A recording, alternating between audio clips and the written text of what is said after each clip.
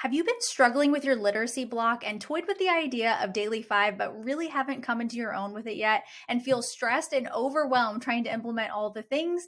Well, you're in the right place today because in this video, I'm going to give you my 10 best hacks for Daily 5, things that are going to make you absolutely look forward to your literacy block every single day. And I know this to be true because it's my favorite part of the day. My fifth graders have said it's their favorite part of the day. And my friend Amber over at Burned and Teacher was totally against starting the Daily 5 until I convinced her to do it again because she had had a bad experience with it. And it turns out she wasn't doing it the right way. Plus, she didn't know all of the hacks that I'm going to share with you today. No, God! No, God, please, no! No! No! No! Now she uses it and doesn't know what literacy would even look like without it. All right, let's dive right in. I'm going to share with you all of the things that I've made so much better in the last 10 years, and I know you're going to love them.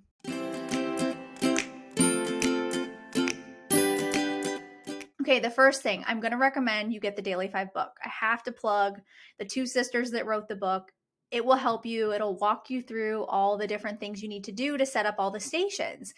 The rest of my tips are going to be the tweaks that I have made for Daily 5, but go ahead and get the book. You can get it on Amazon. I recently just gave away 2 copies of it during my Daily 5 workshops that I hosted live to people that came live. So sad if you missed out on that one. My second hack is to keep the choices the same. So a lot of teachers will get their head kind of like in a spin thinking about changing out the choices every day. I used to change them out every day, and that's why Daily 5 got exhausting for me. You can keep the choices the same every single day. And what I mean is every day, say you're in my class, you have read to self first, work on writing, listen to reading, book club, and then word work. Those would be the choices that you have in that order. And they'll say the same for every day of the week: Monday, Tuesday, Wednesday, Thursday, Friday. You can also, with one of my other tips I'm going to give in a second, change them out based on the day of the week, but I don't want to jump ahead. So with that, another hack you can use is my Smartboard Daily 5 choices. You project them on the Smartboard. This saves about 5 to 10 minutes of instructional time every single day instead of calling the kids back and forth to the carpet. So I'll leave a link below for that where you can get that in my TPT store. You just change out the names of the students, put the choices in, boom, they're ready to go for the entire year.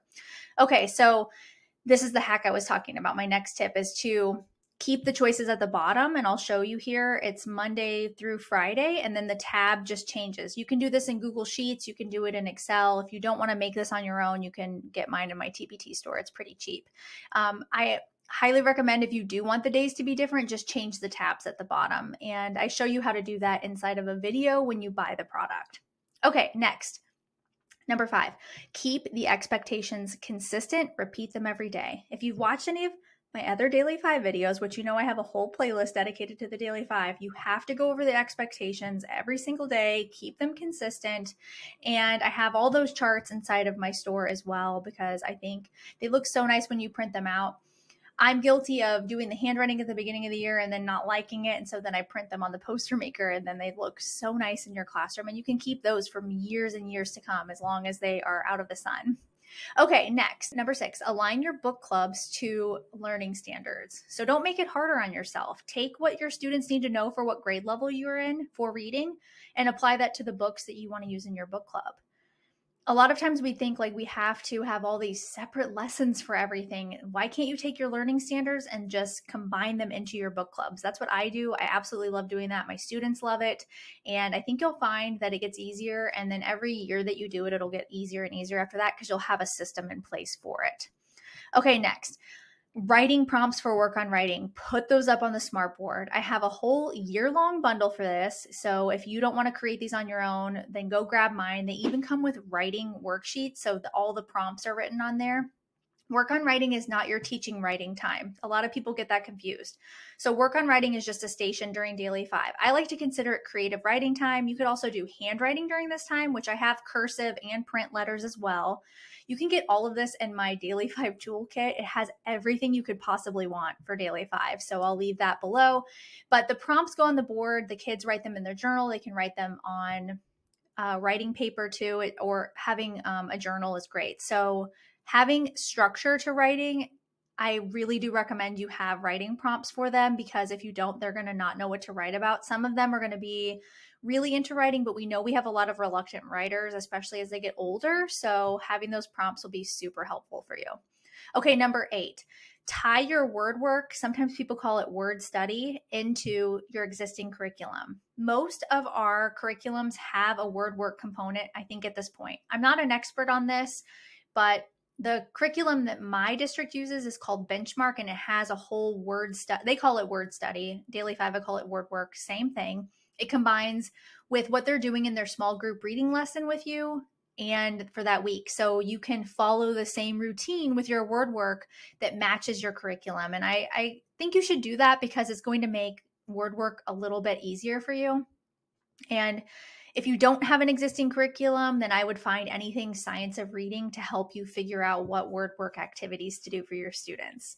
Okay, number 9, choose older books. This is for book club. I love doing this because the kids haven't been exposed to a lot of books, like even Charlotte's Web they haven't read, or one of the kids' favorite in my 5th grade class, I might even have a copy. Oh, I do.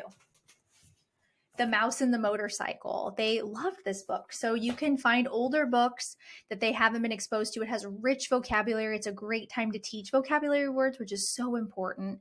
And also give them new ideas that they never thought of, because they're not picking those books in the library. They're picking the newer genre ones. So it's a great way to make sure that everybody in that book club hasn't read that book yet.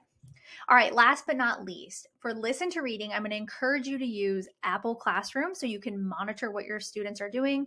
I need to make a whole video on this. I'll quickly put up a screenshot, though, of what it looks like so you can monitor what your kids are doing. This is obviously not an active screenshot because the kids are not in this office right now, and their names are covered for anonymity purposes. However, you can see on their name what app they're on, and you can have your teacher iPad pulled up next to you while you're teaching your reading groups, and just make sure that they're not on the wrong app, because if they are, then you need to follow through with the consequence of, well, I guess you don't have Listen to Reading for the week. That's what I do, and it works really well in my classroom.